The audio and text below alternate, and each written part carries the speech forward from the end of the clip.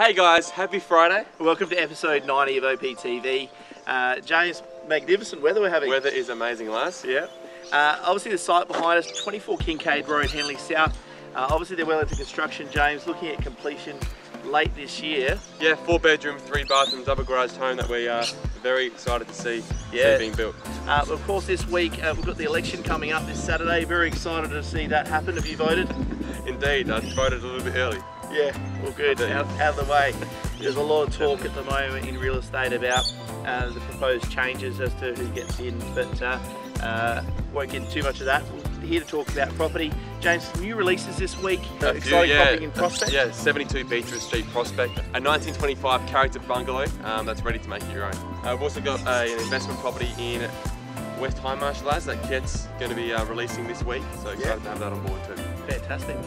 Also property management this week, we've got a great rental, James, in Belfast Street, number 45. Yes, Henley Beach. Bit of luxury there. Amazing home. Yeah, great to got amazing homes. So. And property management really kicking goals at the moment. Look, short time on market. It is a great time for rentals. If you are looking at management or have any questions around it, get in touch with Charmaine or Michael and the team.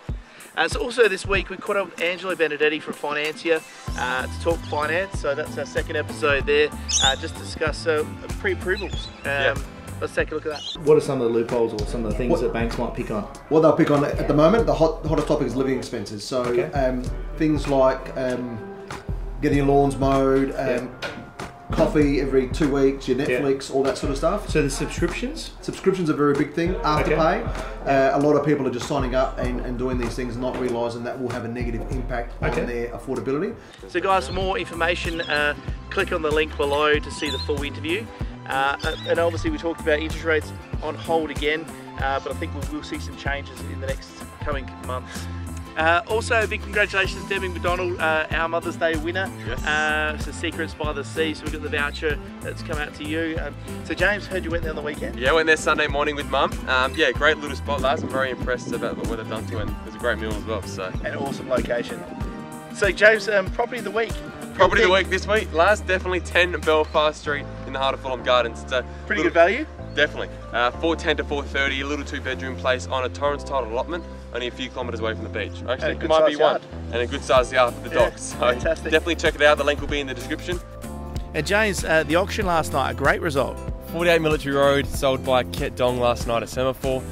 Brenton Lilitich was the auctioneer. He did a great job. So advertised price $595, beautiful home. They had some competitive bidding. James went up to 651,000. 651, so great result for the boys. Yeah, guys, so that's it from us this week.